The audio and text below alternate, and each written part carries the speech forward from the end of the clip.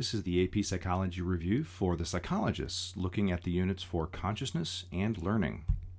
So first we've got William James, Sigmund Freud, and Ernest Hilgard. William James, he helped create the science of psychology. He was a functionalist. He studied also pragmatism and free will in his philosophical aspect of things. He also looked at the psychology of religious experience and how consciousness played a role there. But he viewed consciousness as a stream of thinking, but mistrusted the idea, and so he wrote philosophy about the topic. He also wrote a book called an article called Does Consciousness Exist? Sigmund Freud, he created the notion of an unconscious mind, wrote so many volumes, one of which was The Interpretation of Dreams. He talked about the manifest and latent content of dreams. The manifest is the stuff we remember, and the latent is what it actually means. What is the symbolic meaning of the manifest content? He also used free association to access the unconscious mind within therapy, and he also talked about defense mechanisms as an unconscious process to reduce anxiety. Ernest Hilgard studied hypnosis, especially hypnosis as a tool for pain control. He created the Stanford Hypnosis Susceptibility Scales, and also the theory of the hidden observer that we have when we're hypnotized. It was a very controversial idea that you've probably read about. And so this is a type of dissociation, hypnosis is a type of dissociation of consciousness from bodily experiences. And that's Hilgard and hypnosis. In the learning unit, we have a number of other folks, which you will hopefully find most familiar. Ivan Pavlov was a Russian physiologist, studied digestion and salivation in dogs. Classical conditioning was his thing, and unconditioned stimulus and response, and of course Pavlov's dog within the whole idea of classical conditioning, the salivation being the unconditioned response, and the food being the unconditioned stimulus. John B. Watson was an early behaviorist. He studied classical conditioning, especially creating fear with a little boy known as Little Albert.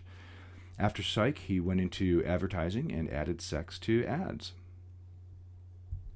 John Garcia worked with taste aversion, and he examined rats and plastic radiation bottles and looked at taste aversion as a survival mechanism.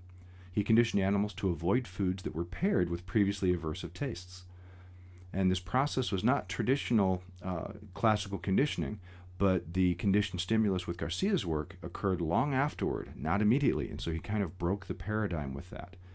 And he also discovered that conditioning was applied to tastes, but not sights and sounds when it came to the aversion.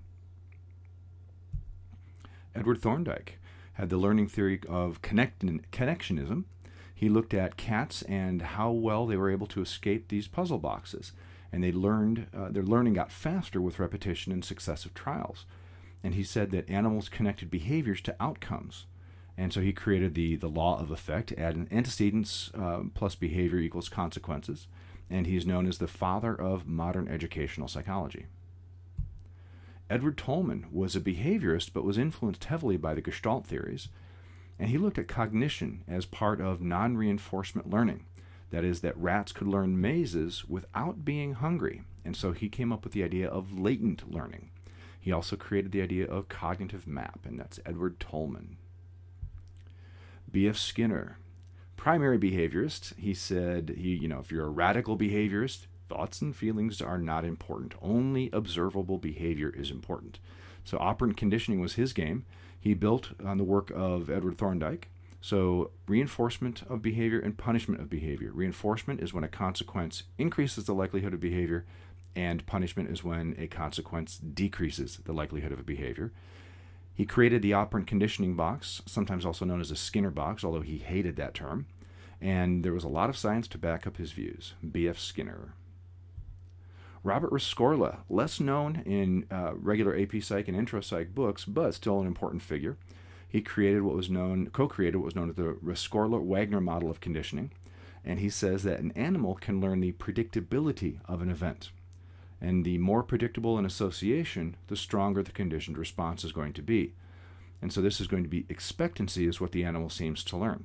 And so with what Rescorla did, can we anticipate or can we expect that a certain association is going to be there? And if so, we're much more likely to be conditioned by it. Also, the study of spontaneous recovery is another thing that Rescorla did. Albert Bandura connected behaviorism and cognitive psychology with what he called social learning theory. He's most famous for observational learning, the modeling and imitation idea of the Bobo doll experiment. Those kids who were exposed to the model who were violent or aggressive toward the Bobo doll, they tended to imitate that behavior. He also came up with social cognitive theory, the idea that we learn by imitating the actions of others through vicarious learning, learning through what other people do and what their consequences are. He also came up with self-efficacy theory, the sense of control that we have. Is our self-efficacy high? That is to say, we have control over our lives, or do we have low self-efficacy, where you have a low level of control over our lives? And he also came up with the concept of reciprocal determinism, which is to say the individual influences the environment, and that changed environment influences the individual, that changed individual then influences the environment, etc., etc. And that's the end of this section.